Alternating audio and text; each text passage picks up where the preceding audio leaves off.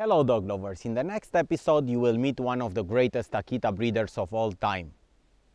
One man that dedicated his life for our breed. He's one of the persons that helped me the most.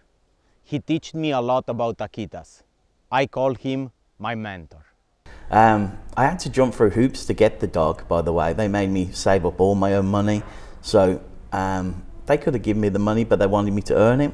So they didn't make me, I went and got paper rounds and I did paper rounds, and I thought, oh, if I'm doing these paper rounds, I might as well do the milk round at the same time and take the papers on the milk float and deliver those and earn the money quicker to get my dog.